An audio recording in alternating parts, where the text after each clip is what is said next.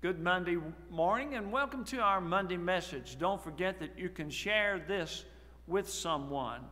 I pray it get your week started off right.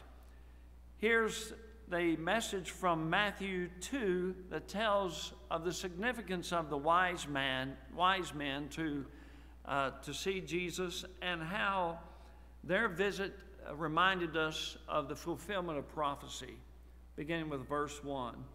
After Jesus was born in Bethlehem in Judea, during the time of King Herod, Magi from the east came to Jerusalem and asked, "Where is the one who has been born King of the Jews?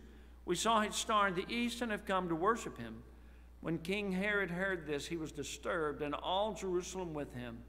When he had called together all the people's chief priests and teachers of the law, he asked them where the Christ was to be born.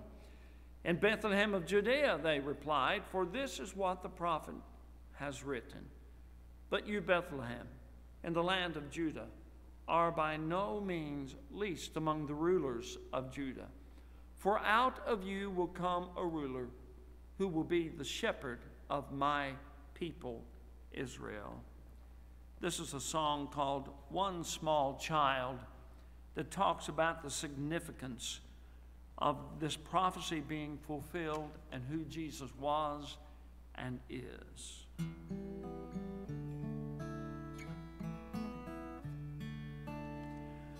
One small child in the land of 1,000, one small dream of a Savior tonight, one small hand reaching out to the starlight, one small city of life,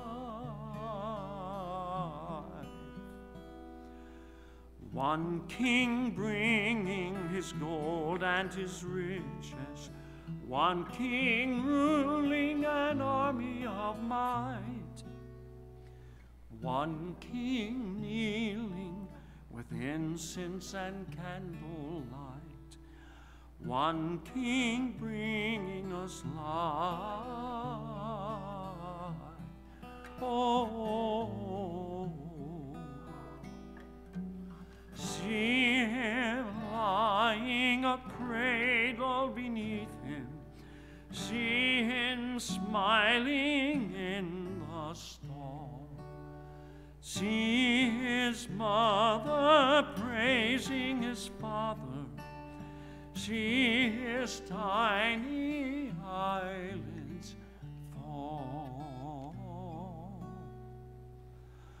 One small light from the flame of a candle, one small light from a city of might, one small light from the stars in the endless light, one small light from a face.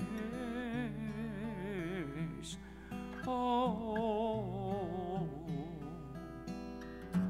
see the shepherds kneeling before him, see the kings on bended knee, see his mother praising his father, see the blessed entrance lead. One small child in a land of 1,000, one small dream in the people of might, one small hand reaching out to the starlight, one small Savior of life. Oh,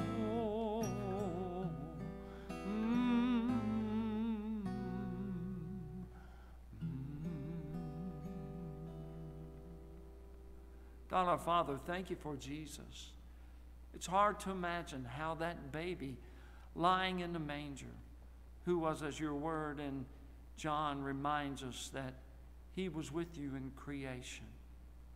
We give you thanks for the mystery of this child who gave his life an atonement for our sins.